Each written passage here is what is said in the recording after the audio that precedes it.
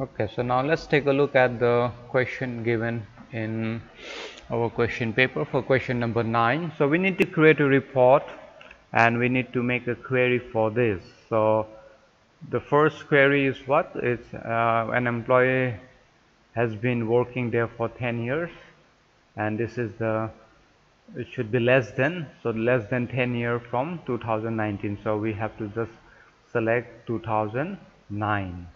And then here it says the employee born after, so anybody after that particular date. Okay, so let's make the query for this. So we go to the database access and then if you look into the design view, which I have already created, so this is the first condition, that is the employee should be working there for more than 10 years. So this is the query, the condition 12 to 2009 and the date of birth. So again we need to do the date of birth here, and after that what information do we need? So we need the surname, the date of birth of course, and employee, then the first name, employer, and the address, and all the information we can select here and keep it ready. Then after that we will go to the report. So I hope you already know how to create the report. So we can go to the report wizard and then we can select all the fields that we need.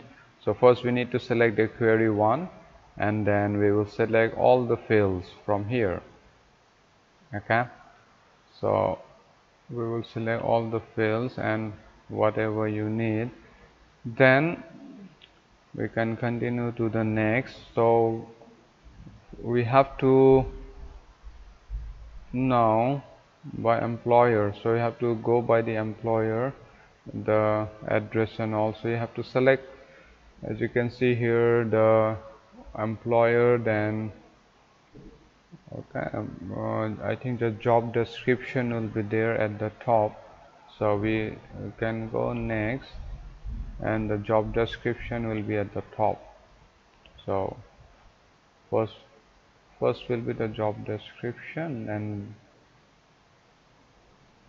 and then the address. So we go back, so first will be the job description, the address, and then the other details. So we can have this as a layout, and when you click on next, so we can arrange in ascending or descending order. I think here there's nothing mentioned over there, so don't worry. So click on next, and if it is in a landscape or portrait, does it say anything? So if it doesn't say, we may just select the portrait and click on next, and we can click finish.